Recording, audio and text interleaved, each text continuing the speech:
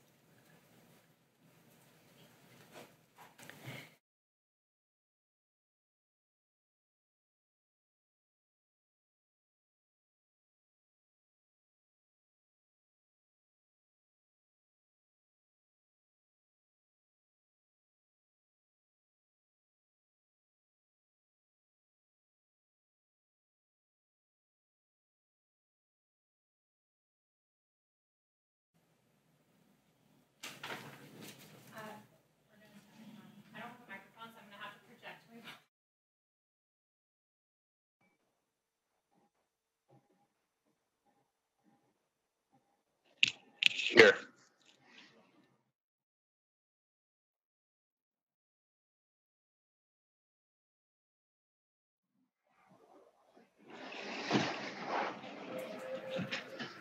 I pledge allegiance to the flag of the United States of America and to the republic for which it stands, one nation, under God, indivisible, with liberty and justice for all. Awesome.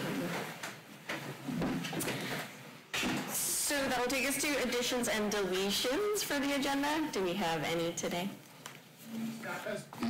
Staff has one change this evening to the agenda. Item 9C has been pulled from the agenda. Staff has notified individuals who reached out to the city with public comment, as well as updated the website and our agenda mailing list. Great, thank you. That'll take us to item 3 for presentations.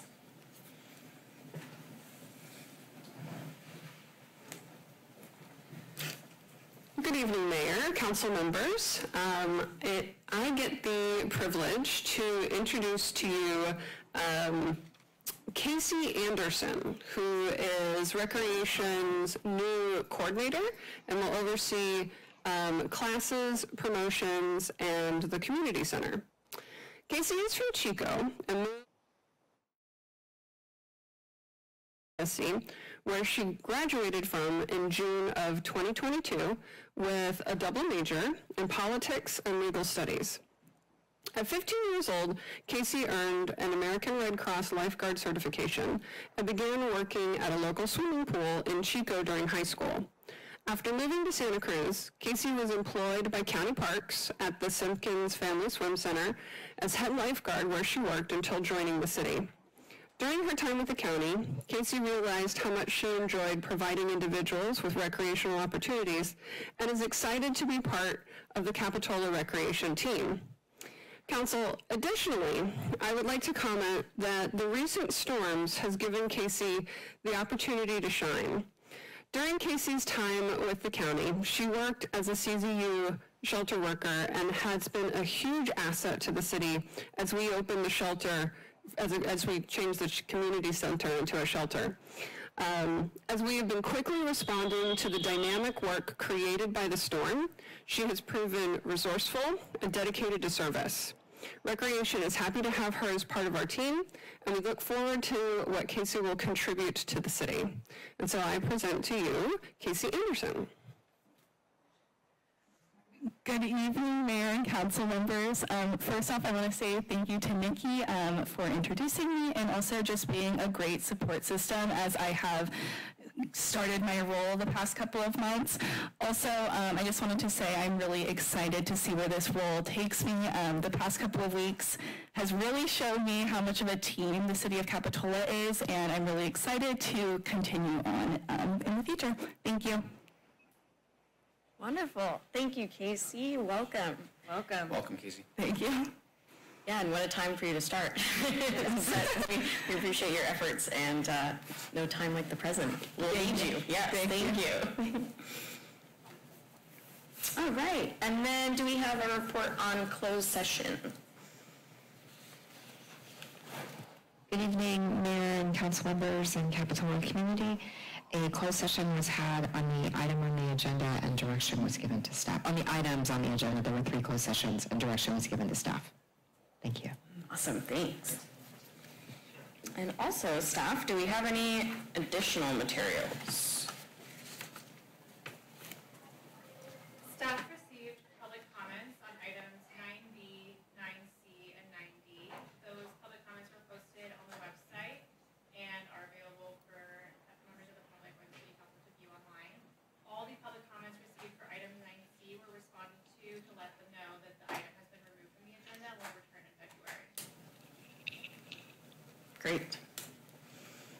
So we will move to oral communications. This is by members of the public. So these, any of these communications are to address the city council on any consent items on tonight's agenda or any topic that is not on our general government section. Hi, Mayor, Council, and may it please, Mayor Kaiser, may it please the council. My name is Stephen Woodside. I just came off shoveling sand into sandbags along the river where I spent most of my life, and just want to thank the staff, the entire Capitola staff for doing such an outstanding job during the recent floods. We're not over it yet, but I just wanted to come and express my gratitude to all of you. Thanks. Well, thank you.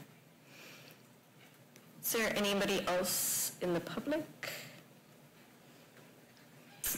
or out there on the interwebs? Nobody has their hand raised on Zoom. Great. All right, we can go to staff and city council comments. Any comments? Staff? You have? Yeah. Thank you, Mayor. Thank you. First, I just want to do a little bit of a brief explanation about why I'm holding a portable mic right now. It isn't actually a game show. With the recent weather that we had multiple power surges through City Hall, and unfortunately it cooked a couple of these guys. So for the time being, we're having to make do with a portable mic, and then I'll be sharing it with the city clerk, which I'll get into the appointments later on this evening. And then secondarily, we'll be talking more about the storm, so I will give you more of an update on where we are with our emergency planning in a second. I have a quick comment. Yeah, absolutely. I just want to, again, thank staff for all their hard work over the last week or so since the storms, and all of the community members who have wanted to volunteer and provide donations and have reached out to find out how they can be a part of the recovery here in our town. I also want to thank the Community Foundation for their work in managing the financial donations. I met last night with the steering committee that's looking at how these financial donations will be distributed to our community members and our businesses. And as of last night, there was an initial commitment of $100,000 to come into our city, the first round of which will be for grants for food service businesses specifically, and I think that those were some of the hardest hit in our village. There will be some steering committee members in the village, hopefully tomorrow, but definitely very soon for business owners to get information about how they can apply for this funding. And if anyone has any questions or doesn't see a business representative or isn't reached out to, please don't hesitate to reach out to me, and I would be happy to connect you with the right person. Great. It's awesome information. And yeah, just going off that, we had a pretty interesting visit on, what day was that? Wednesday? Or Tuesday of the governor, and that was really, really cool to have the support not only from our local people, but from the higher-ups. And again, just want to echo what Kristen said too. It's been really amazing to work with such amazing staff members that we have in the city and our community members as well. So for all of you people that have stepped up, thank you so much. So we can go to consent items. The consent items are enacted by one motion in the form listed below. So no separate discussion. If any council member wants to pull a consent item or make a motion. I so move consent items 8A, B, and C. I'll second. Great. We have a motion and a second. May we please have a roll call? Councilmember Brooks. Aye. Councilmember Clark. Aye. Councilmember Peterson. Aye. Vice Mayor Brown. Aye. And Mayor Kaiser. Aye. That passes unanimously. We'll move on to 9, which is general government. We have 9A, which is our staff update on the winter storm event. Our recommended action here today is to receive the update and from staff regarding the winter storm. Great. All right, thank you, Mayor. Give me a second while I pull this up. Great. Sorry, too fast.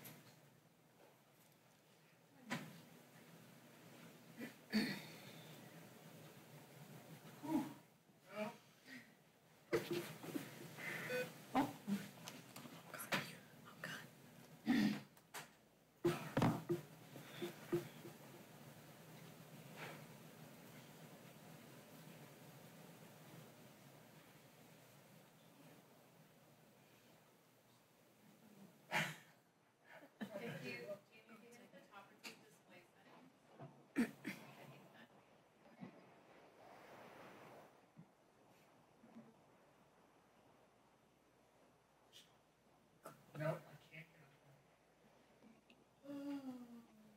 What if you end the slideshow and start over? I know, I've been trying.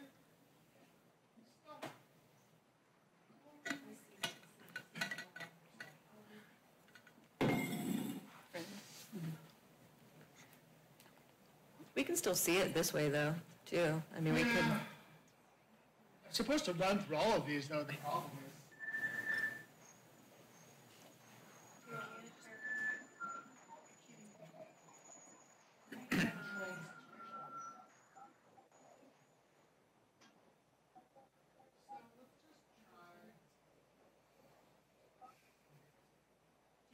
For your patience, everyone. I'm sorry about this.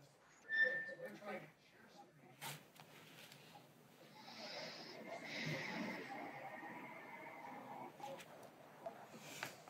Where are we getting feedback from?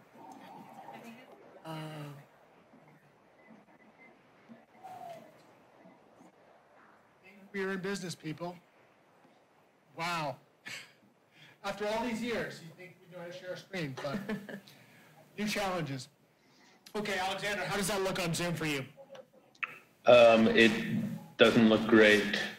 I can see the it just doesn't look full screen, but it did earlier, like, right? Because I'm seeing the slide and some buttons, and then the next slide in the corner. But at a couple points, it looked full screen to me after I thought you clicked display settings initially. I think the issue we're having is that I can't simultaneously put it up on the big screen correctly and show it to you correctly. So at this point, okay. I think that was what was biting us there. So we're just going to go with this. And oh yeah, well that looks good. Okay.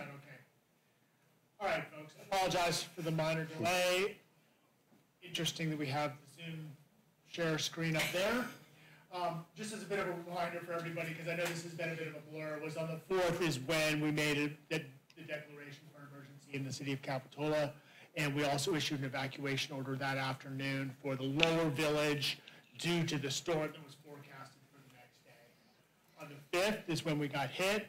Thankfully, the rain event that was anticipated that night and that day didn't really come to pass at that point, but the swell did. And the swell did significant damage to the city.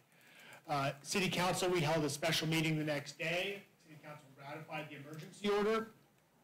And then again on the 7th, we began preparing for additional rain in the significant rain event that was forecast for the 8th. We ordered a crane, it was stationed on the bridge, closed during the day, through traffic, and we also ordered an evacuation that morning of the Capitola Village in coordination with the county EOC. We had our emergency shelter open whenever we had the evacuation orders in place, and then on the 10th, we got visited by Governor Newsom.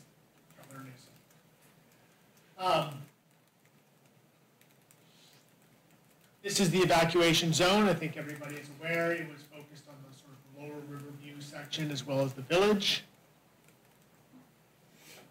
What we have done overall in the storm since the last update is we obviously had the visit from the governor.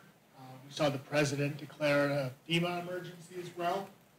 We've been tracking expenses and employee hours, planning on reimbursement from FEMA and Cal OES. We've been coordinating with the county Office of Emergency Services, as well as Cal OES to submit our initial estimate of expenditures and costs related to the emergency. In addition, we filed the claim with our insurance carrier for property damages. Next item, we covered by each staff member can kind of go through what they've been working on. Nikki, you're up. All right. Good evening again, Mayor and council members. So to report on the shelter, as you know, we established the shelter in coordination with the county to provide mutual aid for the second round of the storms. As of this morning, we had 3 attendees that have been the same 3 attendees that we've had all week. And we had worked out an agreement with the county that they were providing our overnight staffing, and then the city has been doing staffing during the day. In my regular check-in this morning with the county EOC, we had a conversation around the available resources that and other shelters, and we're very aware from the beginning that the Capitola shelter was never really set up to be a long-term shelter. It was always temporary, and so needed to find better long-term accommodations for the 3 attendees.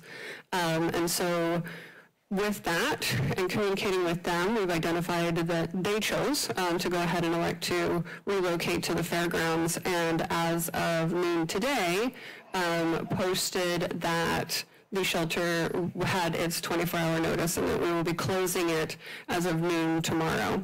There's still a lot of materials that are the county's that will be remaining in the shelter for a couple of days until the county is able to coordinate pickup of those materials. Is there another slide? Thanks.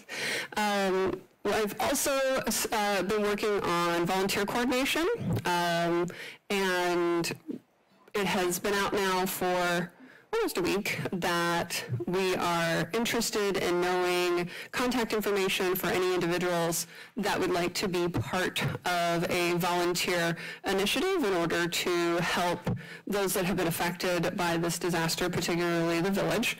And so far, we have approximately 130 individuals that have emailed or called in. And some of those individuals also identify that they are part of a small group of individuals, so that's probably a much larger number. Staff is, at the moment, considering maybe the weekend of January 20th. However, there is a conflict with the tides. So trying to identify a date still proves a little challenging because we want to make sure that whatever we do does its purpose and provides support and healing for the individuals in a safe environment that is more of community building. So we are, staff is looking towards some community partners that might be able to help in the coordination of this, and council can expect more information on that.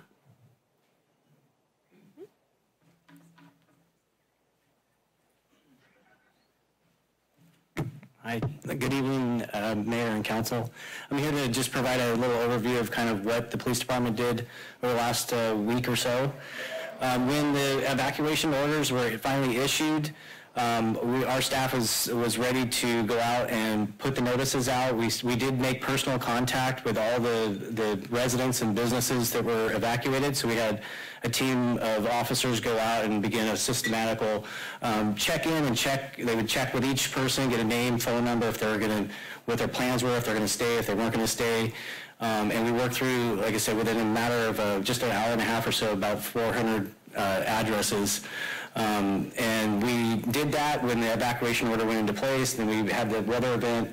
And at that point, there were some distractions. We basically provided security, kept the public back, and then maintained that security to allow our public works crew in there to do the cleanup that they needed to. And so most of that fencing has been removed. There is still an area that's contained. We continue, when we were in an evacuation zone, we had security that was out there. We continue to patrol it as we kind of ramp up or ramp down. We just assess the needs there. If we do an order, we would bring in the security as well, and then we also stand up our evacuation center. We've also been coordinating with the businesses and residents that have been impacted, just trying to get them the information and provide that conduit between the city and the community.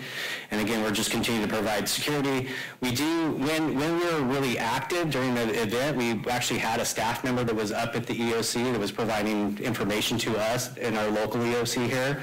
And so as we're doing that now, we can do a little bit remotely now, so we're able to tune into those weekly, or it's daily updates. They kind of, as like I said, we're in a phase right now where they've kind of ratcheted down, but as we see this next event that's coming tomorrow, we have another one, we kind of ramp back up our efforts there. So we'll, again, as we look at this, we're adjusting, we're gonna have a high tide tonight.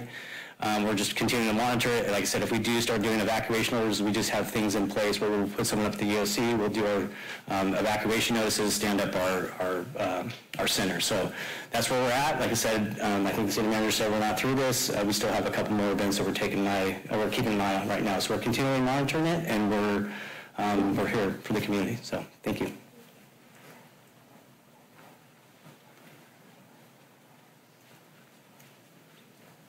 Good evening, Mayor and Council members. To reiterate what the city manager and chief deputy said, we are not over this. We are expecting a high tide early this morning and high surf for the weekend, and so we are very much still on high alert over in Public Works. Current actions that we have beyond just our regular storm drain cleaning and monitoring is we have fenced off the Esplanade to through traffic. So we have the fence protection for the businesses to do the work that they need to do. We've provided dumpsters for them to do the work that they need to do and still have public pedestrian access to the area. We're actively monitoring debris both in the creek and in our other waterways. They're removing potential obstructions. You probably saw the crane that we had out on the Stockton Bridge to remove some of those obstructions earlier this week. Our crew very impressively cleaned up a lot of the debris in the village. We were ready to reopen within a day and a half. to get our residents and our businesses, the ones who were able to enter the residents and businesses back in there. I'm very proud of our crew and the work they've been doing. We continue to monitor erosion, particularly on Cliff Drive and Depot Hill. We have a couple areas that are blocked off so the public can't get to them. I frankly would expect more erosion over our next few storm events, and so actively monitoring that situation. Our Riverview pathway was severely damaged and remains closed, and will remain closed for quite some time. And like I said, there's been a lot of down trees, down power lines. PG&E has been really impacted and kind of slow to get out to everyone. And so our crews can't get in to remove trees and open up roads till PG&E tells us we're all safe. So I would expect that to continue with the ground saturation and the storms we're expecting in the near future.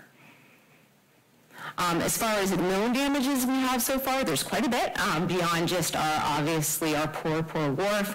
We have damage to quite a few other municipal facilities. These are really, really rough estimates.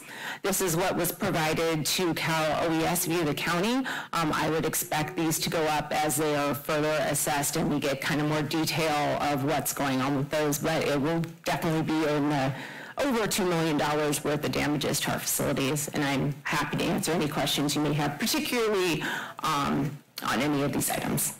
Thanks.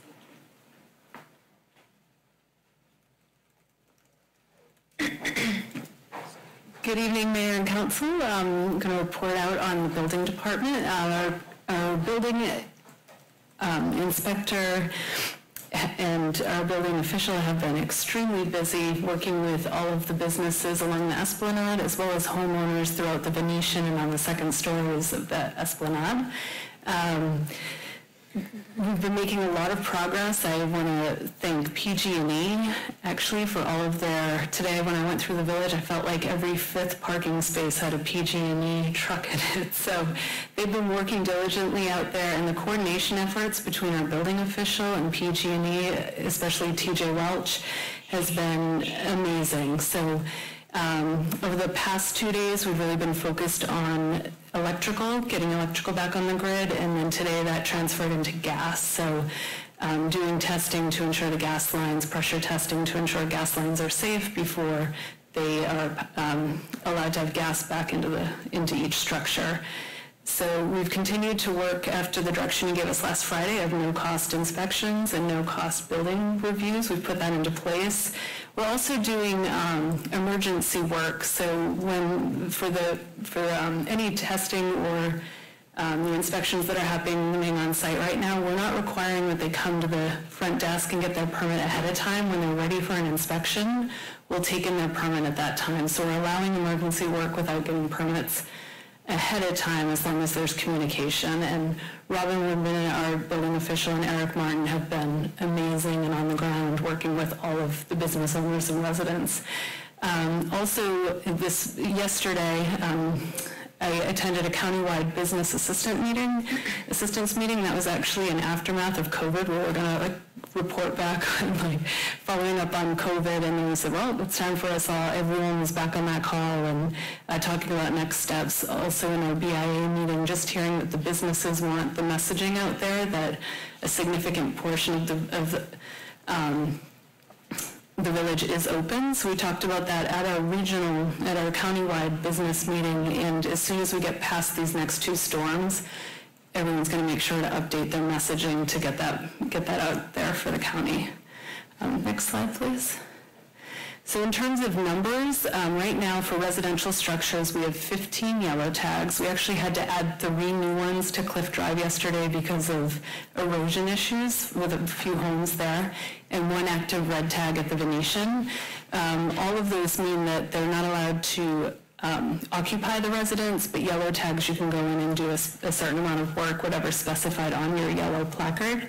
And then for commercial structures, we started off with, I think it was 4 red and 6 yellow. Now they're all in yellow status. Everyone's allowed to do work, and they continue to go through the process. So we've made great progress with electric. We're now focused on gas. There has been, there's some larger impacts to sewer that we're hearing about, but the plumbers are working on gas, sewer, and water in combination. So we are going to do emergency permits for sewer, allow them to do the work, and then we'll inspect the work once it's installed. So that's progressing in movement. So that's my update. I'm happy to answer questions. Thank you. Thank you.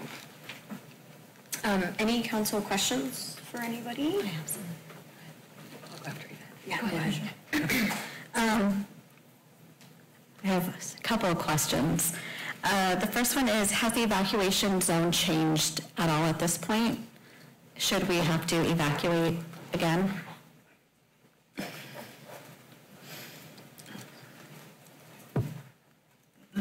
So currently, we're still in a warning with, so we work with the county. They have the program that's called Zone Haven, and the city's broken up into 4 basically zones. They're very broad, and so unfortunately, it's the best messaging that we have right now. So it's still in a warning zone right now. So we're not in an evacuation order or anything like that. It's still in a warning just with these upcoming events. So that's the current status that we're at right now. So the E029, the village, is still under evacuation warning at this point. Right.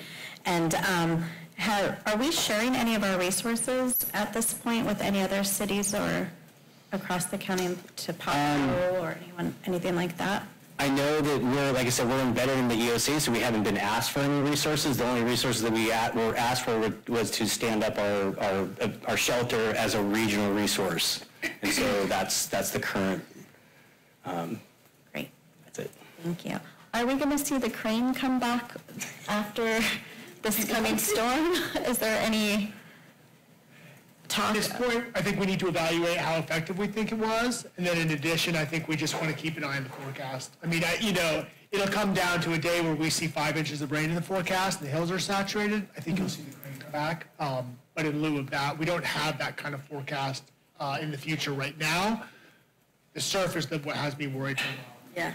And just for the public's information, when we move into an evacuation order, is that coming from the city or is that coming from the EOC? So evacuation orders in the city are governed by our operation here. Okay, great. Those are all of my questions. Thank you. Thank you. Vice Mayor? Yeah. Yeah, so there was a mention about the expectation that there's going to be additional erosion as we go into the next storm system. And every time I walk past Britannia, I look at the trees behind the Swenson parking lot that are like on the side of a cliff, and I'm really concerned that one of those is kind of come down. Have we coordinated with Swenson at all to see if they're still allowing people to park there? Do we have any control over the safety? Would we have any liability, even though that's not technically our property? I'm just, every time I walk by there, I think, how have those trees not come down yet? Sort of start, that is private property, but we do have a responsibility as being the city to inspect and identify damage, potentially dangerous conditions. So we can take a look at it and see if we can have somebody evaluate the safety of those trees and see whether or not they're stable. Okay, thank you. I had a question for Nikki. I don't know if she's still here. You don't probably have to come all the way. People have told me they tried to leave messages about volunteering and were unable to do so. I just wondered if we addressed that. Yes, Councilman, thank you for asking.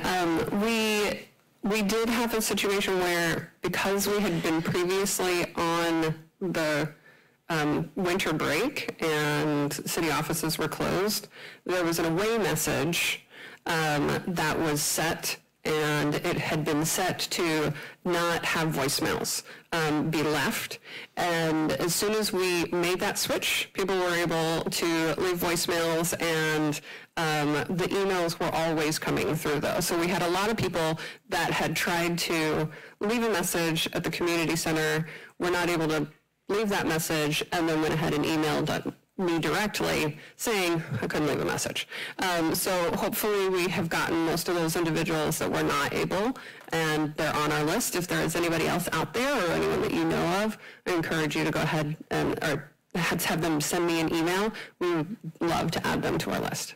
Thank you, Nikki. Yeah. I have a question. Sure. Have we been able to do any preliminary inspections on the wharf at this point?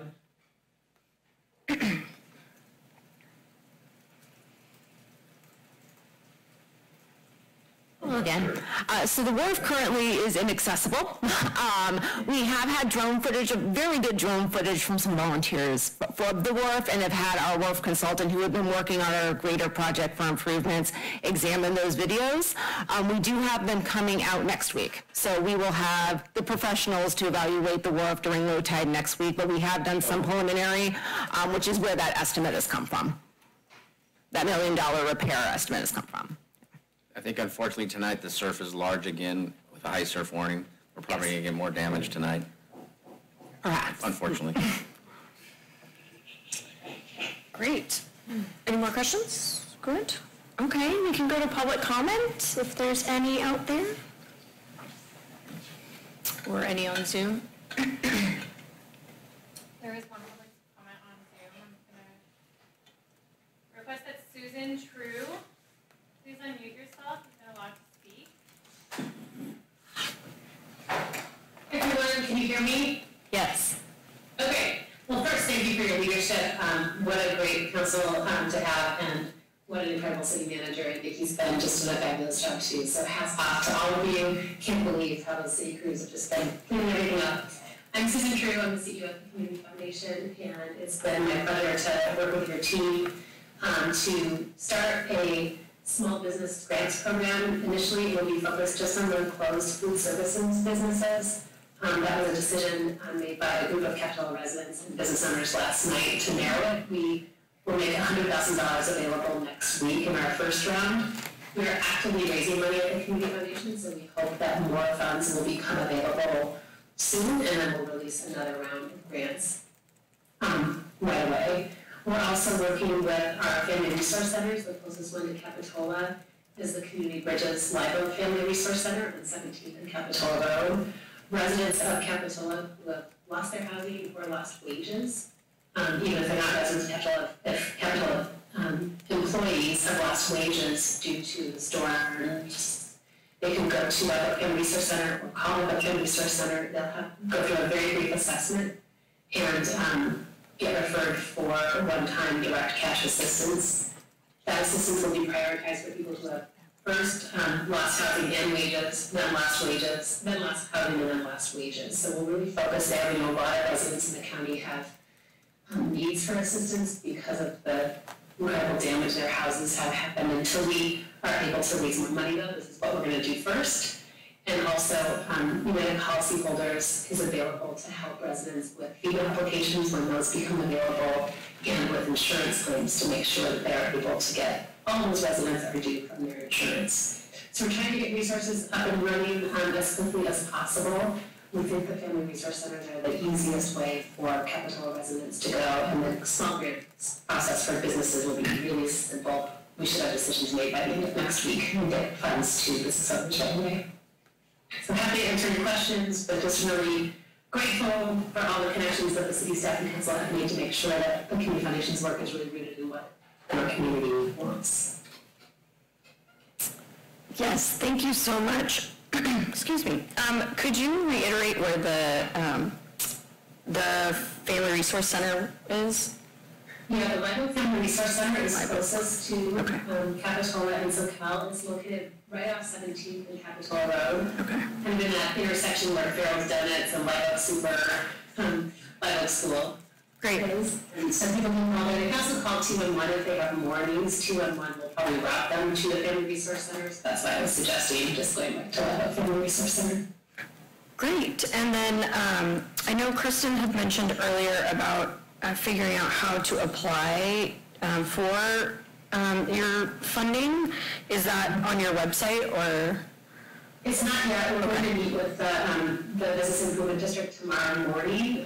I'll have Gail's pastries in hand. Thank you, Gail. And we'll talk with business owners directly about it, and then have some help from Jerry Judson and others to help do some door-to-door outreach about that. We think that there's far fewer resources than our people who will want them, so we're not going to do a huge broadcast of the application process right now. We'll just go door-to-door, really, truly door-to-door.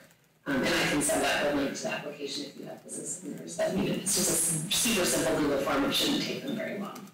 Great. Well, thank you so much, Susan. Your work has really helped us out a lot. And I think some other council members might have questions or comments. Mayor Kaiser, if I may, I know this is off the cusp, and generally we don't speak to our public for questions, but I think this is really important. Susan, can you tell us a little bit more? I've seen some information about the flood recovery info sessions. Is that what you were talking about with the Gales tomorrow at 4? Is that something different? That's what I'm sorry. I just meant that was in response to the question about how businesses will know how to apply for the business plans. That's tomorrow morning at the Business Improvement District. The public seminars, we have one today at 4. Those are hosted by Community Bridges. There'll be another one tomorrow at 4.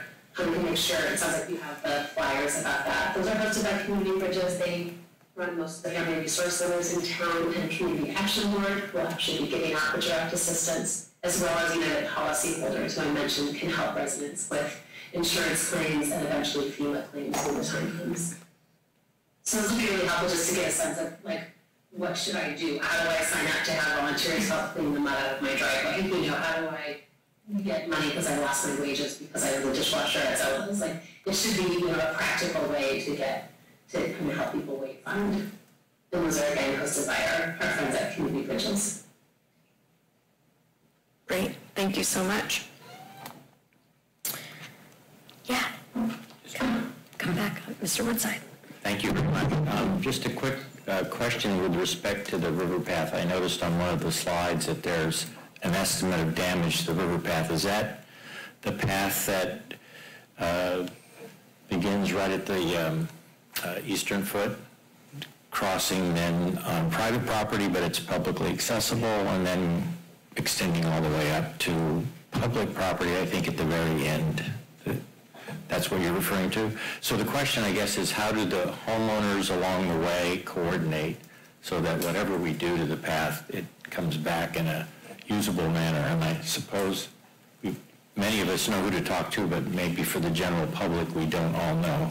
So. Great, thank you. Our Public Works Director can push us in the right direction. So any resident on that Riverview pathway can definitely contact me directly to coordinate any repairs or fixes, because yes, definitely our intention is to have that whole pathway back open to the public, both the private property side and the public property side. So anyone can directly contact me, and in the coming days we'll be directly contacting the residents, but in the short term, we haven't quite had time to get to that just yet. Great. Thank you. Any other public comments? We don't have any other speakers on Zoom, Mayor. Okay, great. I can take it to council comments. Yeah, I do. I just wanted to first thank Captain Ryan for getting the information out on our social media regarding the evacuations, and the entire team for really getting the info out to the entire public. I'd really like to see that again happen over the weekend, and to continue to notify the rest of council on what's going on. And generally we see that on our own personal social media, but it'd be nice to get that information direct from staff.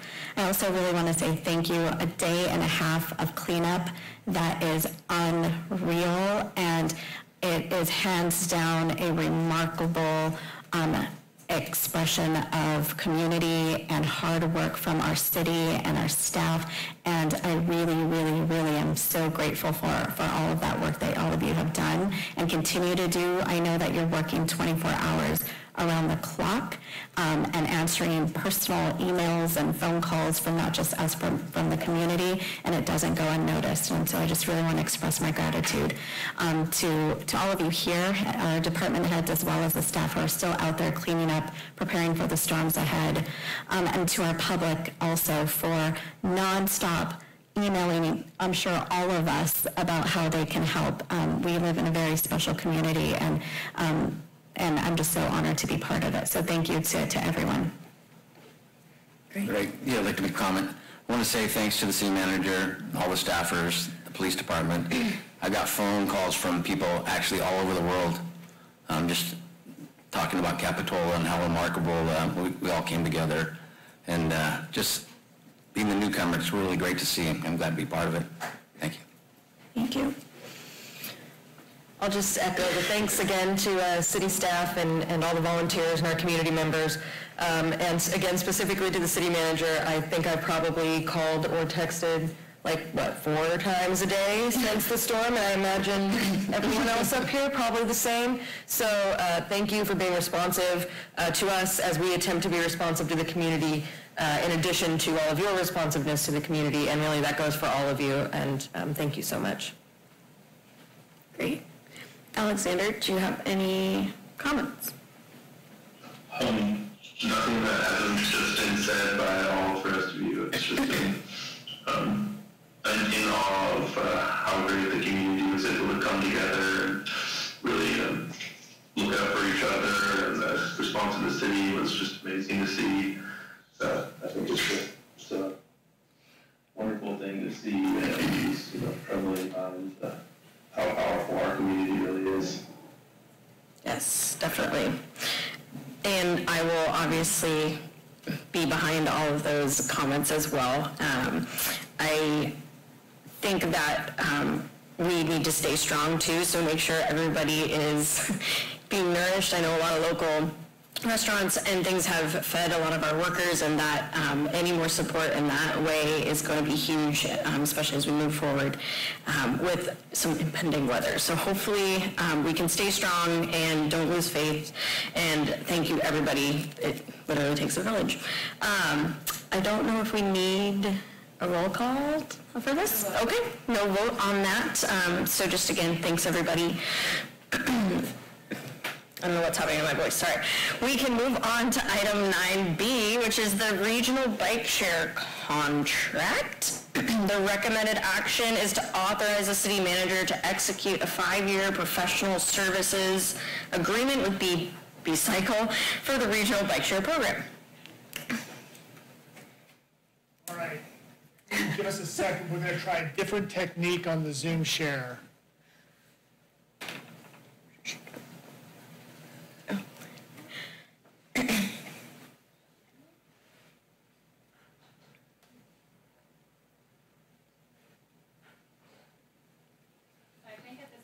Alexander should be able to see the full screen. I think so. Woo! Yeah, we did it. Good here too. Great job. And it seems like this mic works. Okay. Excellent.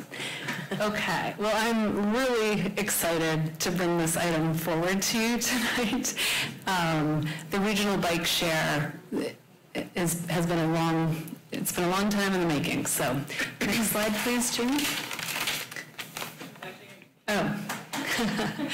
So we've got 3 documents. We've got a bicycle plan for the City of Capitola, our general plan, and then also our climate action plan. And within all 3 plans, there is direction to collaborate towards bike sharing and more emphasis on sharing, and there's goals towards getting more ridership of bikes in order to decrease our impact on the CO2 emissions. So the direction is there within these guiding documents within the City of Capitola. Next slide, please. A little bit of background. When I was putting together this slide and looking back to when did we really launch this, it was back in 2018. When we first went to City Council, it was in the fall of 2018, to ask, should we get involved in bike share? At this time, the City of Santa Cruz had jump bikes had been launched. It was a successful program, and we got direction from City Council to, yes, let's move forward, but let's do it right.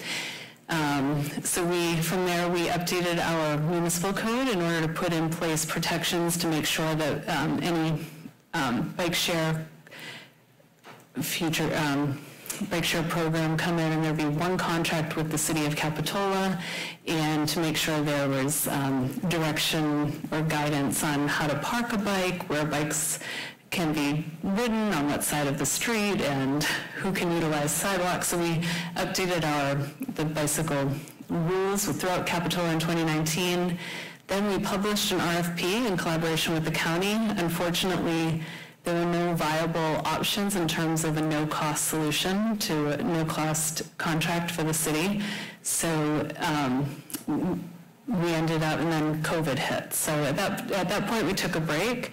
In 2021, actually later in 2022, a group of us started talking during COVID and discussing the possibility of a few of the entities working together, and then we decided, well, let's reach out to everyone in the county.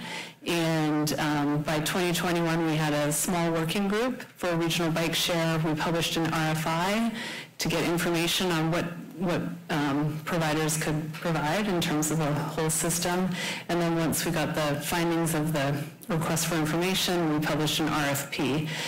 We had quite a few responses to our RFP. We interviewed 3 groups, and part of that interview was actually riding bikes and getting out there, part of our homework. And in the end, we selected B-Cycle as the top. Next slide, please.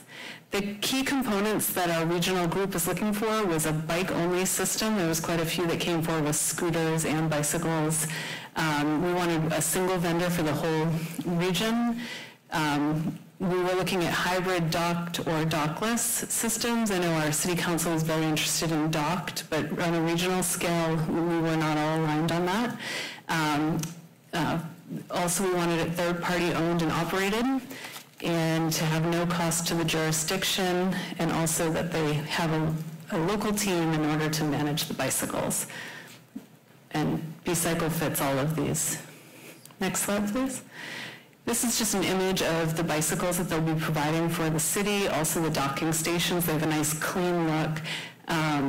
In terms of the bicycles, they do some, like in Encinitas, they had an art project of the baskets having they had a contest, I believe, for artwork on the bike. So they might be more colorful than this, but this is the actual product that we will be getting. And I should mention that Oliver Davis and Brian Conger are on the Zoom call tonight from B-Cycle, and they can answer any questions you have regarding the bicycles. Next slide, please. So next I'm going to go into the contract. So a contract requires that the City Council approve the contract, and tonight we're asking for approval of a 5-year agreement with B-Cycle. The system is a docked system. It's region-wide. There'll be 660 e-bikes, and then for every e-bike they install 2 docks, so 1320. In Capitola, we are slated to have a minimum of 50 e-bikes and 100 docks. Within the contract, there's the option to go up to 2,000 bikes region-wide, so we could end up, if it's very successful in Capitola, getting more bikes. The bikes are accessed through an online app. There's no cost to the jurisdiction, and then after the first 2 years, there's a possibility of revenue share based on how much revenue the B-Cycle is making. Next slide, please. For consumer protections, this was one of my focuses within the contract, was to ensure that our consumers are protected. So we have a maximum price increase limits. For the first 2 years, they cannot increase the price. After the first 2 years, there's an allowance for up to 10% per contract year, or 3% plus CPI, whichever is less. Also, there are maintenance and repair standards within the contract, customer service, response times, standards for making sure bikes are available to customers, requirements for safety and education for consumers, and then also performance standards for the individual bicycles. The cost associated with this, one of the reasons why we chose B-Cycle was because the costs were very much better than the other proposals. The walk-up pass is $7 per each 30 minutes, so this is a person that does not have a monthly or annual pass. It's just $7 per 30 minutes with a daily maximum of $75. Monthly, you can get a pass for $30 for unlimited 30-minute trips, and then if you go over the 30 minutes, it's an extra $3 per 30 minutes, and then an annual pass for $150 with that same extra $3 for any time over 30 minutes. And then there's bulk member pricing programs for low-income and students. I know UCSC has been working with B-Cycle, and they're working on getting better pricing for their students, but they're also putting money towards the program the university is in order to decrease that pricing for students. Next slide, please. The timing here, B-Cycle, when we first interviewed them and throughout the process, has said, we like to make sure our system is installed right, and we make sure that all of our docks are in the correct location. So it does take time as they study where the bikes are being taken from and deposited. So the first rollout is for UCSC and the city of Santa Cruz within 6 months, and then the rest of the region for Capitola, Watsonville, Cabrillo College, and the county of Santa Cruz will be within 18 months. So we're looking towards 2024, about early or throughout the summer. Next slide, please. Next slide. And then, back one, sorry. So in terms of next steps, I'll be coming back to you. We've been doing some work with B-Cycle internally, looking at locations for docking stations. So they're going to be within our right-of-way, and we're just looking for areas that will work with them. So Oliver, who's on the call, I know he plans on coming out in the near future to help us with location. So this is just our first look at locations, but we'll be fine-tuning this and getting it back to the City Council for approval. And then any larger, if they have any signs or anything like that, that would go to Planning Commission. Next slide. So tonight I'm asking for you to authorize the city manager to execute a 5-year professional service agreement with B-Cycle for the regional bike share program. And with that, I'm available for questions, and as I said, Oliver Davis is on the Zoom call with us, and Brian Conger, both with B-Cycle. Thank you. Any council questions? Yes, Ms. Brooks. Katie, what happened to the county-wide effort to have all the same, is this the same thing? This is. Okay, yeah. So in the report where it shows all the different information, that's this company and everyone, all the other cities got it. Yeah. So who has, in the contract, does it authorize, or does it say who's authorized to say we can remove a dock? Is that under our purview, like if we have issues with the location after a year or so and we start getting complaints about it, or is that up to the vendor? So we would be issuing revocable encroachment permits, so it would be through our normal revocable encroachment permit process in which the permit itself is revocable. So if there were issues, we could work with B-Cycle to modify where the location is. And can you tell me a little bit about the process to complain, to give feedback? If there were, is that coming to the city, or is that going straight to the vendor? How would we approach that? The complaints would go straight to the vendor. So I'm sure as city staff, we will be getting phone calls as well.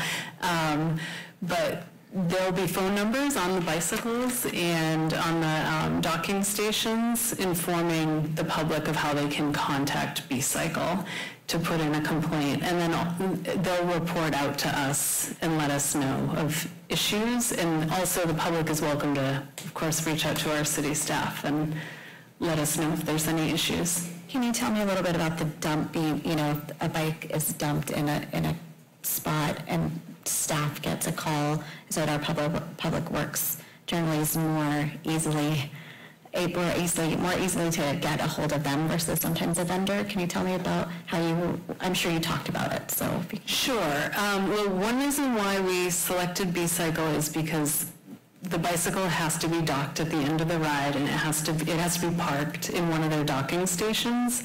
So if someone were to rent a bicycle and leave it somewhere, they would be paying a really large fee to B-Cycle. So, and they'll also get notifications on their phone. I can let Oliver probably speak to this, but I think the rider would get notifications that you have to return the bike to a dock. So the beauty of this system is that they do have to be docked. If they were to leave a bicycle somewhere, Oliver, could you explain what would happen there? Yeah, so first of all, our intention would never be to try to charge someone the full price of the bike without actually going through the steps of reaching out to them and trying to get the bike back. That's really would be our only focus is can we get our bike back? If so, we're not in the business of trying to charge anybody for the full price of the bike. With that said, there's going to be times where people leave bikes in places that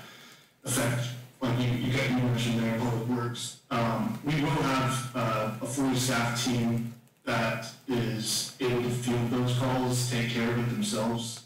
And we'll have ways, and we're working with several jurisdictions on kind of what the outline is right now for people to reach our team directly, and so that we can go and take care of that. But yeah, like Katie said, there are ways of, if you don't dock your bike, we do within a certain period reach out to whoever left it. There are also, we'll use some sort of, we don't have active GPS necessarily on the bikes, but we do have some tracking devices where we can find where bikes are lost and ping them and try to get them back. Oliver, you just mentioned having staff available. Do you have staff a bit here in Santa Cruz County available at this time? Good question. We actually were just finalizing our agreements. That kind of gives us the go-ahead to hire staff. We're hoping to extend an offer, our first offer to the general manager that previously was working for the jump system. So we're looking at doing that really quickly, but we will have a full staff team there. So yes, to answer your question. So this question's for Katie. Before we enter an agreement, Oliver mentioned that they're still working out some kinks in terms of process for picking up and things like that. Have you discussed that with the team on agreeing on something that's, that they're not quite ready for? If we were to approve this evening and they're not quite all set up, do we have maybe a timeline, or should we wait? Have you guys talked about this at all? So I think we're in a really good position where we'll be in phase 2 of the rollout. So phase 1 is UCSC and the city of Santa Cruz. So as much as we'd like to have bikes as soon as possible, I think they'll be working out a lot of the logistics of the system while doing the installations with UCSC. They're hoping to have their system in by summer in the city of Santa Cruz. So by the time we will be entering, we'll get our installations in 2024, when they'll definitely have staff they'll have their local staff in place. That is part of the contract, that they have local staff in place in a local warehouse. So I feel confident by the time we're into phase 2, all the kinks will be worked out. Mayor, this is my last question, thank you. So why would we enter then into a 5-year contract now rather than waiting to see? Why such a long contract? Well, basically we're a smaller city, and we want to be involved in this contract, and by joining it now, we definitely have a seat at the table. I think I would accurately be speaking for B-Cycle in saying that the majority of their profits they expect at UCSC, City of Santa Cruz, where there's a much bigger population, but they're willing to do this regional contract where there's bikes dispersed throughout the region. And I think we all realize that that we want to be involved, and this is the time to be signing the contracts so that we're all in this together. So with our partners who have. Mayor Kaiser, I'm so sorry. As a follow-up, then this is for Samantha. Is there a clause in the contract for a way out should things go sideways in a year, or by 2024 if we learn something that doesn't go well with UC Santa Cruz, or if we were to approve this evening?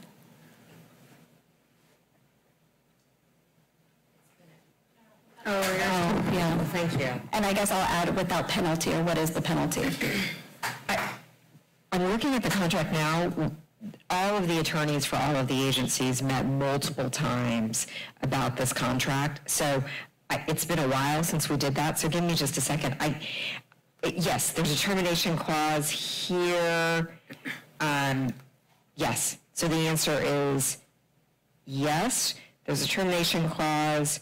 It allows us to terminate after a 90-day notice, asking to cure the issue that's leading to the termination. Without penalty or with penalty? Give me just a second. I cannot imagine there's a penalty because we're not paying anything for the contract, but give me just a second. I don't believe there's a penalty, and there's also, sorry to interrupt, it's after the second year, it's a 90-day notice of termination of the contract. That's right. After the second year, we give 90 days notice of termination. And I don't see a penalty in here.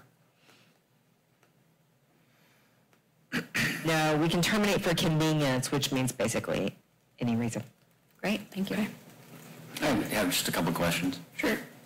First is cost. It seems like for students or younger people that don't have bicycles or whatever, the cost seems a little bit high. For tourists, I'm sure they'll be used by the tourists here. But the cost is an issue, and also where are we going to put the docking stations?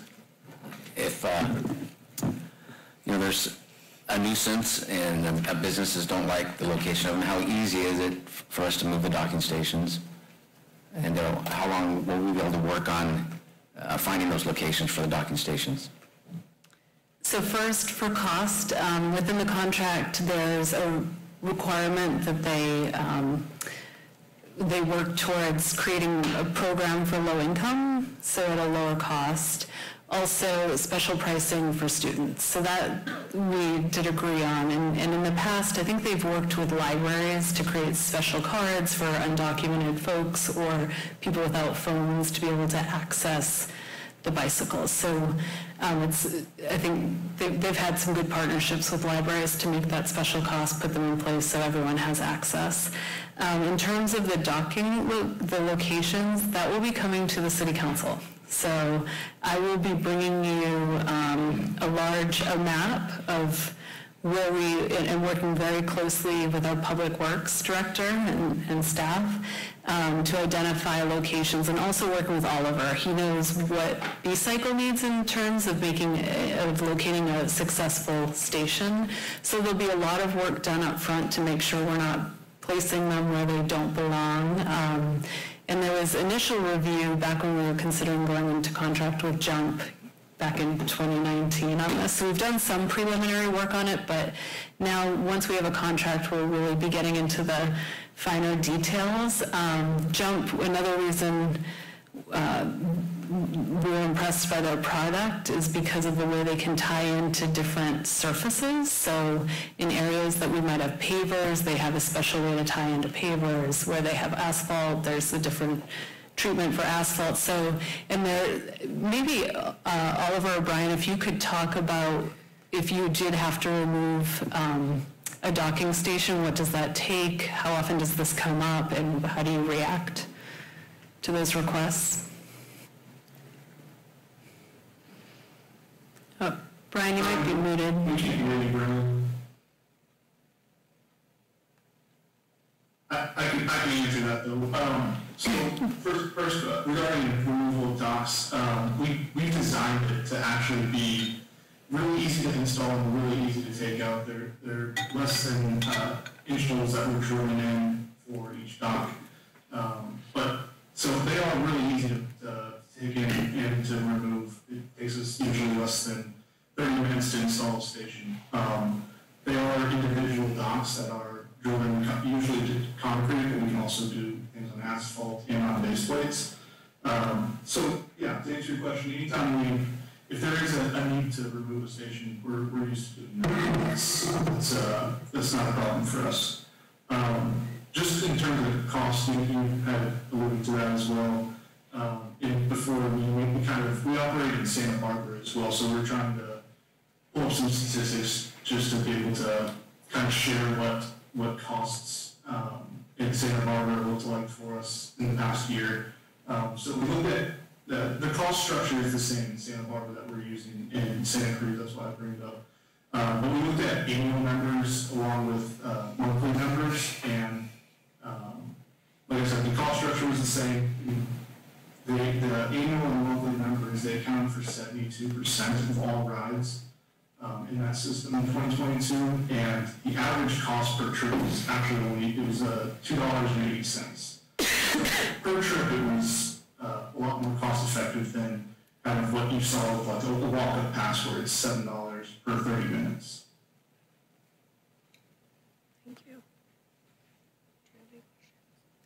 Okay, then we can go to public comment. If there's any members of the public? Sorry, I have some questions. Oh, sorry, you're all the way over there. Yeah. For Oliver, are you planning or have you worked with businesses to put docks on private property as well? Because it seems to me that one of the major uses of the bike share program would be going to different businesses for work or for shopping.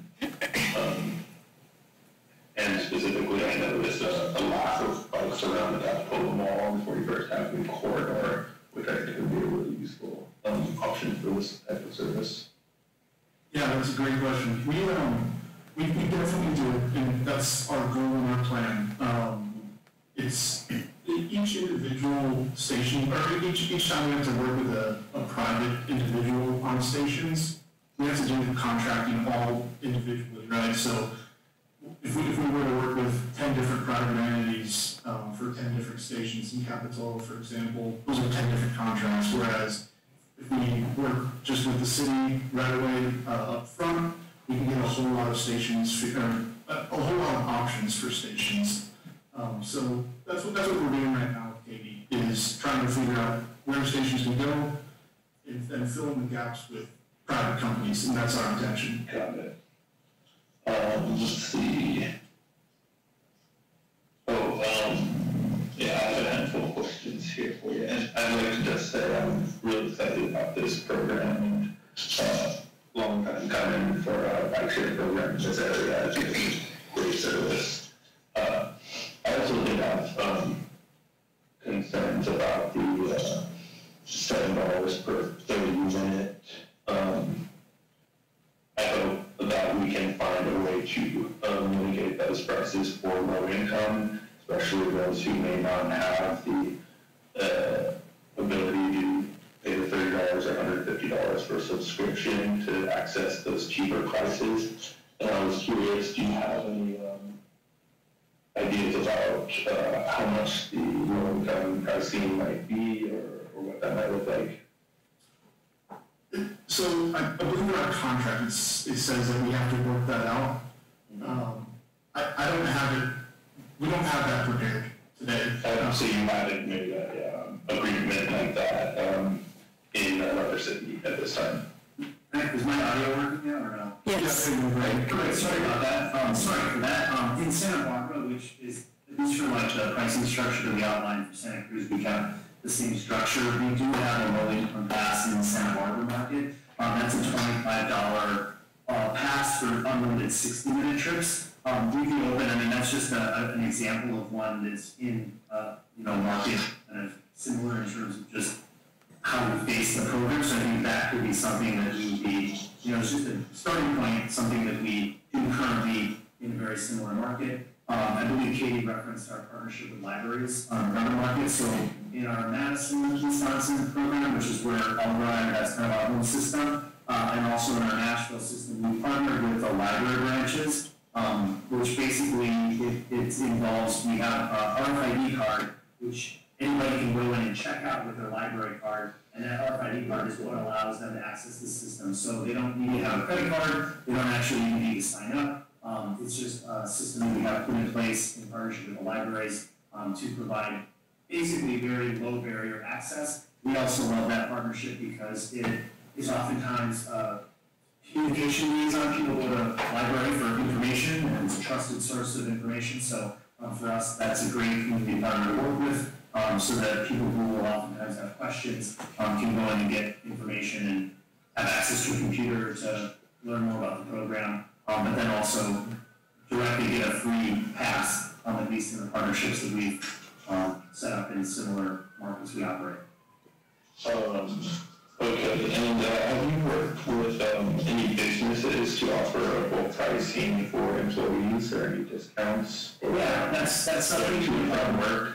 Yeah, we do have programs similar to that. A lot of that comes down to we're with the general manager that will be hiring. That would be within their purview to really be the point person for interested businesses. And like I mentioned, Santa Barbara is a similar program. We have business pass options there, and those are really oftentimes more brokered on a business-by-business basis through contacts with our local lead manager of the program. Great, I just have one last question for you and then another question for staff. I'm assuming, I haven't seen none of the other bike share program, you won't be offering helmets, is that right? So we do not have an automated way to provide a helmet, at least when people are walking out to rent. We do strongly encourage the use of helmets. We're our parent company, so we're owned directly by Trek Bicycle. So Trek is the manufacturer of the bikes, and they obviously, if people are familiar with that company, we have bike shops, retailers in the area, so in other markets, oftentimes what we also do to encourage helmet use is partnering with local retailers, directing people where they can purchase helmets, and in some cases giving helmets away as promo kind of items and events. So that's just something that we really believe in from a safety perspective. And that would be really important to have some public outreach on behalf of E-Cycle and the city to encourage people to wear helmets when riding bicycles. Councilmember Peterson, I just wanted to let you know that they're working with Ecology Action, so they're partnering with them in terms of safety and getting for safe practices in bicycle riding. So that was put together as part of the RFP and part of the proposal. So that's exciting for us to, they've got local feet on the ground with safety measures. So. Thank you. And, my last question was, I was curious if all of the cities in the county are also engaging in a project contract with E-Cycle, or if that number of years was unique to Capitola. That is the standard PSA agreement, so there's been kind of a joint negotiation effort, which is across the jurisdictions. So right now, all of the jurisdictions are working off of the same model public professional services agreement, which is the one that you, I believe, have access to. There might be some very, very slight modifications to some of just, we're trying to keep it consistent wherever we can, but, the intention is that the vast majority of the agreements will be the same across markets, including the term. Great, thank you. Thank you. Did we have any public comment? We have one Zoom speaker. Great. Allowing Paula Bradley to speak. If you can please unmute yourself, Paula. Okay.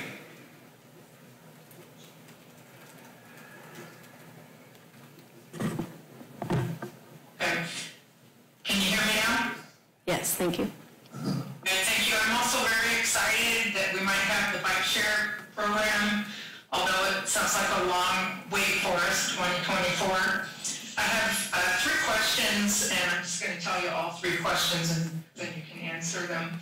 One of them is, do you have some statistics about the length of trips? Are trips typically 30 minutes, or are they 45 minutes, something like that? Another question, is there an age requirement to be able to use the bikes? And my last question is, what happens if I'm on my bike and I get a flat tire? Thank you. Thank you. Maybe I can jump in and try to answer some of those questions if that would help. Yes, please. Just a moment on the trip duration. I'm going to try and see if I can pull that. I'll answer not in a general term. The majority of trips are still going to be short trips. So specifically the included by time with the membership passes is unlimited 30-minute trips. So a lot of those trips for members specifically are very point A to point B type trip, under 30 minutes. I'm happy to follow up with more specific trip length metrics. And I think probably keeping it similar, we would look at our Santa Barbara system, which is a comparable market in some ways. But most memberships under 30 minutes, if you're looking at the walk-up casual pass, those are going to be closer towards the 60-minute mark in terms of overall duration. Those might be a little bit more of the recreational ride, so more common that they might go over that 30-minute threshold. But happy to follow up with a more detailed summary if that would be helpful. Your second question, I believe, was about the age restriction, and I apologize. I want to say that our standard is it somewhat varies based on the system that we're supporting, but 18 years is our typical requirement for somebody to rent a bike because there's a user agreement that they would have to sign off for. So that's at least for the age requirement for somebody to go through our user agreement.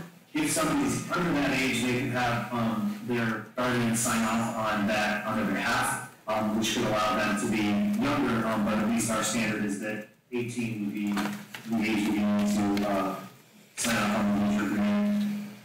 If you do have, the third question was if you would get a flat tire while you're riding.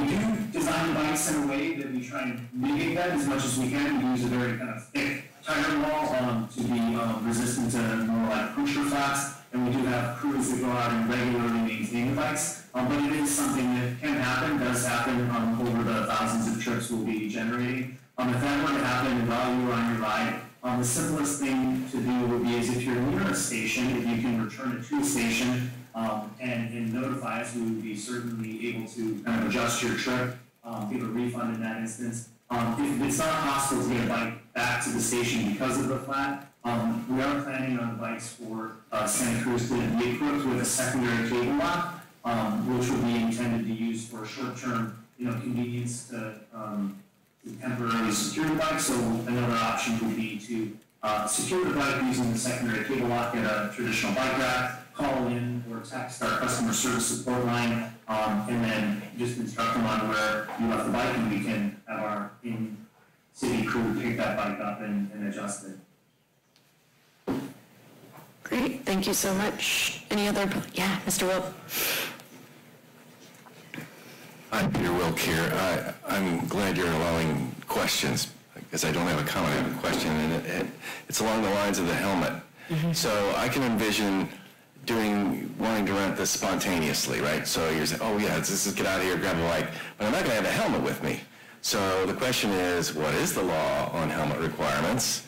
Does it have to be a motorcycle helmet because it's an electric bike? What is the fine if I get busted by driving one of these things without a helmet? So I guess that's a question more for the police department, but I'd like to have a sense of when I can use these and when I can't, especially if I don't have a helmet. Thank you. Yeah, we'll have Chief respond. Thank you. So I know, helmets are required for anyone that's under 18. Adults, it's a recommendation. There is a couple things. I believe that there is a Muni code that you can actually issue a citation. So we have a Muni code violation, and the vehicle code also has a violation for those that are underage. But clearly, bicycle helmets required if they're underage. Great, thank you so much. Are there any other public comments? There are no further speakers on Zoom there. Thank you. We can go to council comments or a motion. I have another comment. Yes. Probably less of a question, but I just want to say it would be very nice if the app had a single button you could click to report a mechanical issue with the bike, rather than having to call or text an organization, which in my experience is always very tedious. That's great feedback. We do not currently have a single button push to report an issue, but in the app you can access or report an issue. There might be a couple clicks involved, but it's a support thing, so you don't necessarily need to get a live agent to take care of it. You can report it, pass it on, and then that channel gets monitored by a local technician team. Perfect, thank you. Any other comments? I'm prepared to make a motion. I want to stress that we continue, though, to look at ensuring that if there's use of underage, and whether it's in, I'm going to get the right, B cycles language or our language, if someone of underage is utilizing the bike, and what our safety precautions are for helmets, that's above me, and whether we need to adjust our Muni code to say it's inclusive of a, for these e-bikes or whatever it may be. I want to make sure that we address that. But while moving forward with authorizing the city manager to execute a 5-year professional service agreement with B-Cycle for the regional bike share program. And that's my motion. Thank you. Second. Seconded by Councilmember Peterson. Can we have a roll call, please? Councilmember Brooks? Aye. Councilmember Clark? Aye. Councilmember Peterson? Aye. Vice Mayor Brown? Aye. And Mayor Kaiser? Aye. It passes unanimously. And we had item 9C removed from the agenda this evening, so we'll be moving on to 9D, which is the city council appointments to city advisory bodies. The recommended action is to appoint city council representatives to remaining county and regional boards and support, oh my God, I can't read, and appoint members of the public to the city of Capitola advisory bodies. Do we have? I don't know what happened. Thanks for hanging on. Good evening, Mayor and council members. I just want to verify that Councilmember Peterson, can you see the screen okay? Yes, I can. Thank you. Great.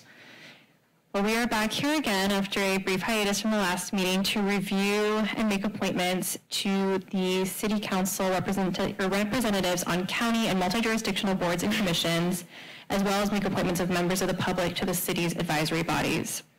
We previously reviewed the Capitola representation on these groups on December 8th, and the City Council elected to make appointments to some of the county and multi-jurisdictional boards and commissions, as well as the Planning Commission. Tonight, we'll review the remainder of these appointments, and as we move through the presentation, we will pause to allow time for council deliberation and action. So the City of Capitola is represented on various multi-jurisdictional advisory bodies by members of the City Council. These boards and committees are established by other codes or bylaws. As I mentioned, on December 8th, the City Council reviewed and made appointments to 4 of these groups. Tonight for your consideration is approval of representation on at least 5 of these groups. We've also included representation on the Criminal Justice Council. The Criminal Justice Council has a representative that will not expire until 2023. However, the council may elect to change the representation based on review of tonight's meeting. So at this time, I would ask that the council review and make appointments to the first 5 groups. The next meeting dates are listed on the screen, as well as current representatives. Okay, so thank you.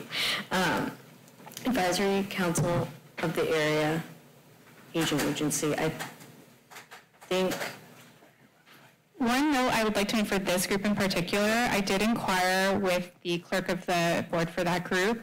The representative for the Advisory Council of the Area Agency on Aging does not need to be a council member. It is their recommendation that it continues to be a council member. However, a member of the public can be appointed to represent Capitola on this body. Did we have anyone who was interested? Jacques said he might remain. I spoke with former Councilmember Bertrand, and he has indicated that if the council would so choose, he would serve. I'm okay with that. Yeah, me too. All right, great. Thank you, Mr. Bertrand. Sanitation, that's a double open seat. Correct. This one will require a primary appointment and an alternate appointment. If anyone that wants to take a stab at it. Okay, don't jump up. Okay, how do we go about this if nobody wants to? Well, one suggestion could be you could figure out which ones people want to be on, and then you could draw straws for the others. Okay. Okay, so do we want to table that one until we figure out what other people's interests are? Sure. Okay. All right, the library financing, we've got Vice Mayor Brown, and then we need an alternate. Any interest in an alternate? I would like to be the alternate if Great. Vice Mayor Brown. Yeah, that sounds good. Thank you, Councilmember Clark. The Integrated Waste Management Task Force Group previously had a staff member as the primary representative. That staff member has retired from the city of Capitola. Public Works Director Jessica Kahn has been working with the group in the interim, so we recommend that she continue to work with them as the primary. However, a council member is appointed as the alternate member. Okay. And I'm happy to be the alternate for that. And Director, you're okay staying on? Okay, thank you, appreciate it. Are we gonna fill it in as we go or not? We have the screen sharing. Okay, it's going to be challenging for me to switch from in and out, but I will review the motion at the end. I'm taking notes. And then the Library Advisory Commission has oh, that's expiring. So the Library Advisory Commission is a citizens commission, represent each one of the jurisdictions appoints somebody. Michael Termini is our current appointment. He's indicated he's interested in serving again. Okay, great. And then Criminal Justice. I've really enjoyed my time on the Criminal Justice Council, but I feel like Councilmember Clark, having the expertise and experience in it, would better serve. And then Mayor Kaiser, if you don't mind, I would be happy to take over as an alternate. Yeah. I think it's a great idea. Okay. Okay, great. So sanitation. Let me look at that date real quick, if you don't mind. What is the typical meeting cycle? Do we know? I don't know how many a year. You can see the meetings are usually during the late afternoon. We're looking at And district. It is comprised of the rest of the Board of Supervisors, I believe, and the Capitola City Council. What do they do? Sewer and water. Sewer. Well, I'm already on the flood control district. I guess I could join this one too. Okay. Sign me up. I'll be your alternate. Thank you. You're welcome. So to recap, for the Advisory Council of the Area Agency on Aging, former Councilmember Bertrand will continue to serve as the appointee for Capitola. For the Sanitation District, as primary member, we have Vice Mayor Brown. As alternate, we have Mayor Kaiser. For the Library Financing Authority, as our primary member, we'll have Vice Mayor Brown, with Councilmember Clark serving as alternate. For the Integrated Waste Management Task Force, we will have Public Works Director Jessica Kahn and Alexander Peterson as the alternate, or Councilmember Peterson as the alternate, excuse me. For the Library Advisory Commission, we will continue to have Michael Termini serve as the appointee for Capitola. And for the Criminal Justice Council, we will have Councilmember Clark and Vice Mayor Brown. At this time, staff would recommend a motion to approve these appointments. Great. I'd like to make a motion to pass these. I'll second. Great. We have a motion, a second. Are you going to say something? No. Oh, I'm absolutely not going to say anything. We don't need public comment on this, do we? Yeah. We do, yeah. So before we go further, why don't we reach out to the public for their comments? There are no speakers on Zoom.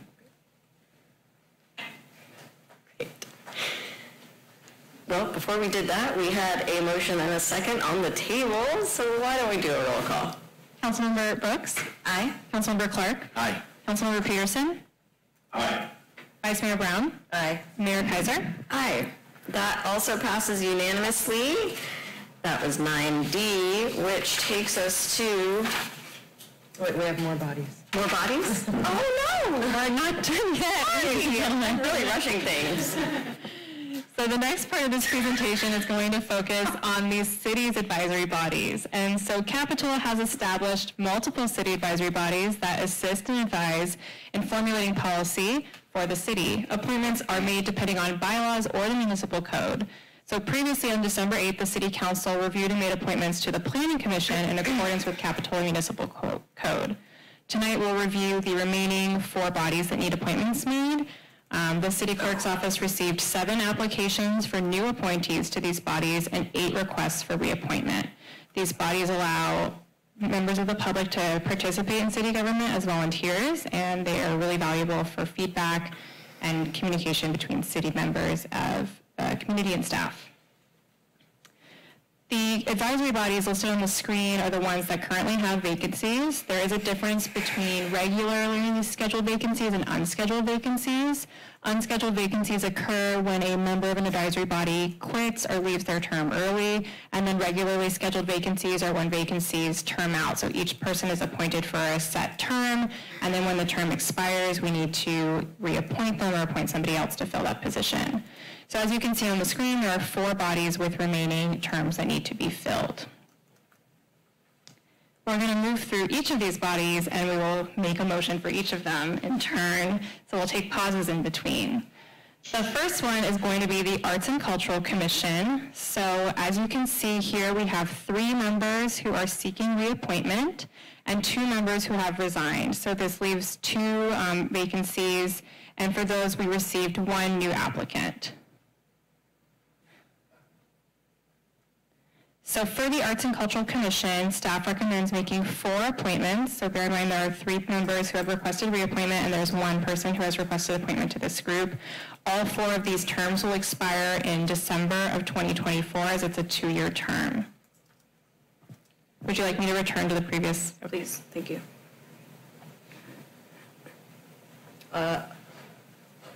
Do we need public comment on each of these bodies?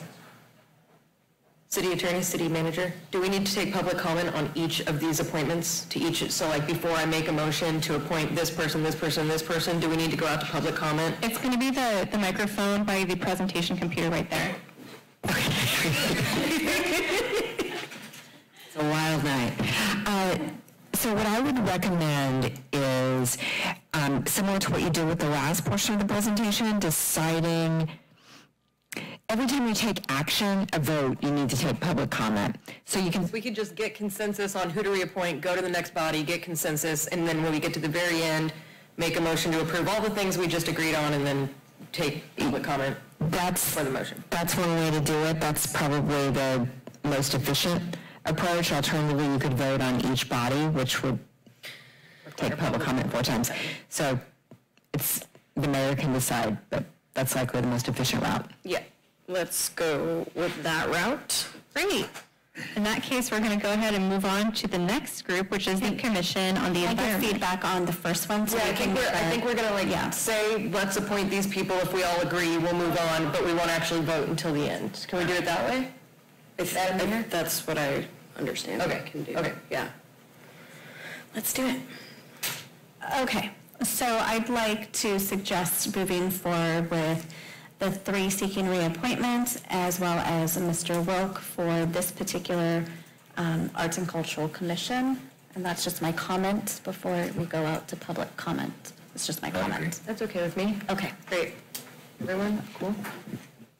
In that case, we will go ahead and move on to the Commission on the Environment. And we'll make the motion and the vote at the very end of all 4 groups. Yes. So for the Commission on the Environment, this is a body that has 4 people seeking reappointment. It's a 2-year term. There's also 1 new applicant. So there are 5 total applicants for 4 spots.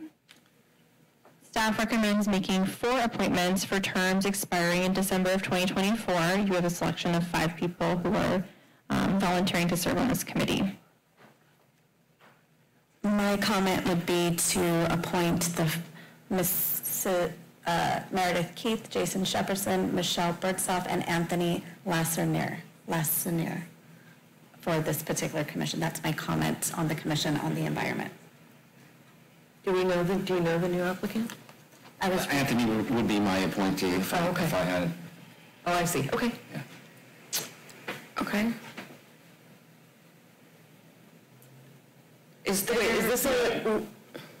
So in that case, isn't it just Alexander and Joe that get to choose the new appointments? Since Brooks, Brown, and it looks like these are based on specific people. Right. So for this group, we do have a council representative to this group, and I believe it's Mayor Kaiser. So the remaining 4 members of the council would each get 1 choice. Oh, I see. So Alexander, Joe, Yvette, and myself need to choose our own individual. Correct, because your previous appointee's terms expired. Okay. So it's time for a new person. I say, no, I didn't know. Yeah, my apologies. My comment would be to move forward with Michelle again, who's seeking reappointment. I'd like to reappoint Peter Wilk. And then, And my appointment would be Anthony. And I'll stick with Jason Shepherdson. Thank you. The next group is going to be the Finance Advisory Commission. So for this group, we have 2 members who are seeking reappointment, and we have 3 positions that did not apply for reappointment and need to be filled. One of those is Councilmember Peterson's seat, which he vacated when he accepted his position on the City Council. For this group, we received 5 new applicants, as well as the 2 who are seeking appointment. So it's there's an active decision to be made here between all of the 7 people who wish to serve. Right, no, yeah. Staff recommends making 5 appointments to the Finance Advisory Committee. The terms will expire in December of 2024. To recap, you have 2 people who are seeking reappointment and 5 people who are seeking appointment. Madam Mayor, so you may recall that the Finance Advisory Committee, in its bylaws, the mayor and vice mayor serve as members of the Finance Advisory Committee, and then the other 3 members of the council appoint to the FAC. Yes. But there's language, I believe, that says that if the mayor and vice mayor don't want to serve, other people can step in. So my understanding is that Councilmember Brown and Councilmember Peterson are the council's representatives. Yeah. So the other 3 of you then would be able to choose among the applicants to appoint. thank you. I believe my appointee reapplied, Anthony Rovi, so I'll stick with that, please.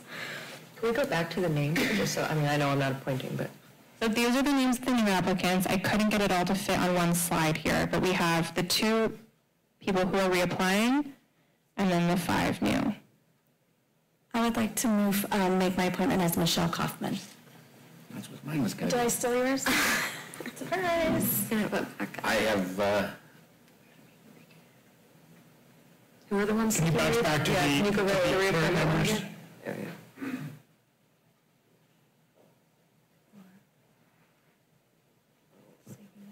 if Laura Aliotta's seeking reappointment, She is. yes, I'd like to have her as my appointee.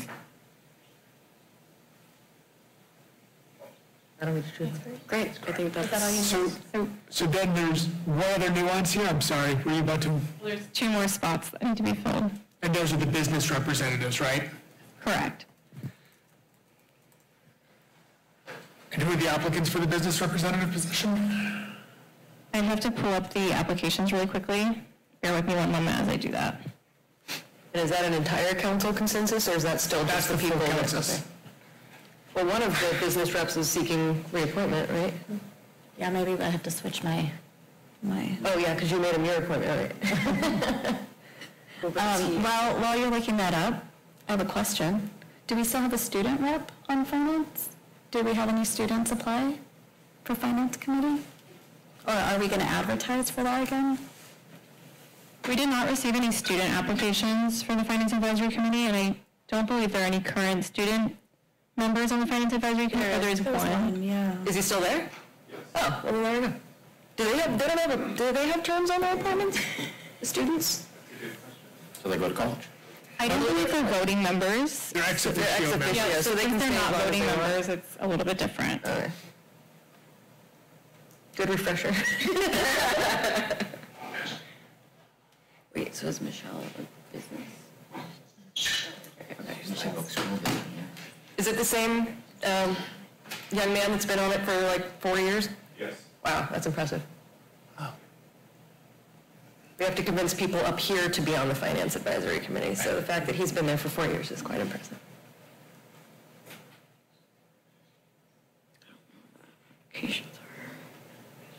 Oh, no offense, Jim. It wasn't. So one option would be, you may remember that we expanded the number of business representatives recently, this last year, I think it was, in the Finance Advisory Committee. Right.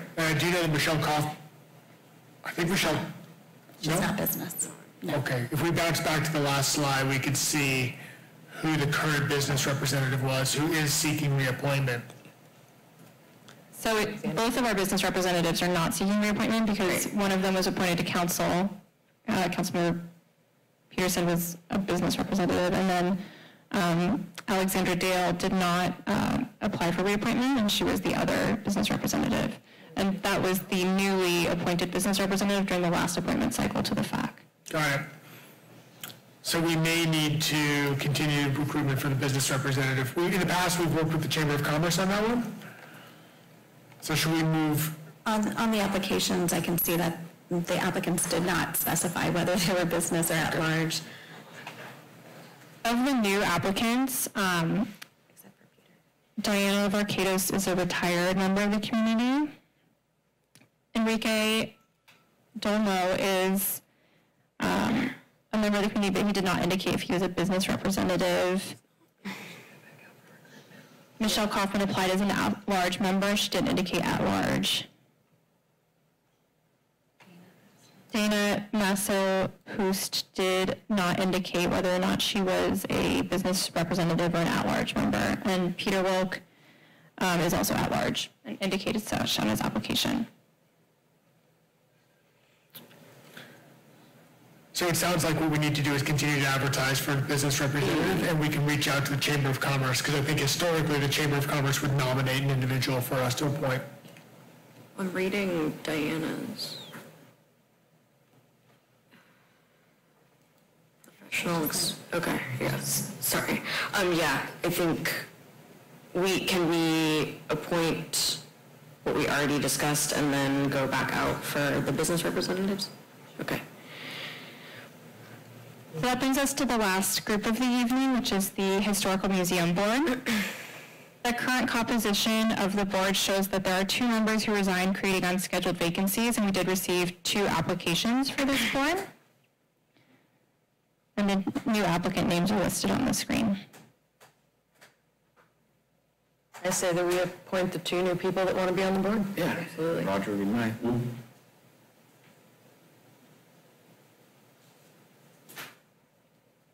So to recap the appointments made so far through council's recommendation,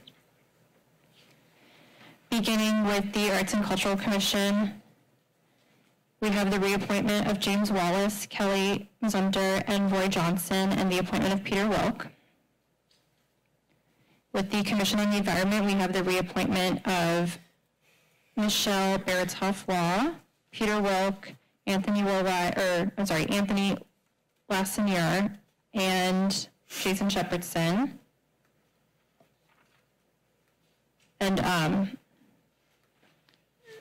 then for the Finance Advisory Committee, we have the appointment of Anthony Rovai, Michelle Kaufman, and Laura Aliotto. And for the Historical Museum Board, we have the appointment of Enrique Dolmo and Roger Wyant. So at this time, staff recommends making a motion and taking public comment on these actions. Yes, thank you so much. Do we have public comment?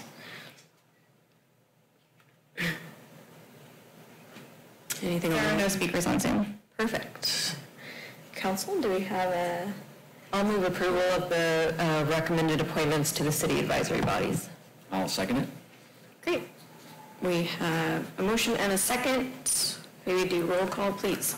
Councilmember Brooks? Aye. Councilmember Clark? Aye. Councilmember Peterson? Aye. Vice Mayor Brown? Aye. And Mayor Kaiser? Aye. That passes unanimously. Do we have anything else? Lovely. Okay, well, thank you everybody for hanging in there this evening. We can go to item 10, which takes us to adjournment. So this meeting is adjourned. Be safe out there. Oh, yeah. Done. Use it if you got it. You have to call Michelle and tell her you both voted. I'll tell her I stole it on accident. I don't mean to. Mike's so hot. Zoom has ended. Okay. So we're just embarrassing ourselves amongst each other now.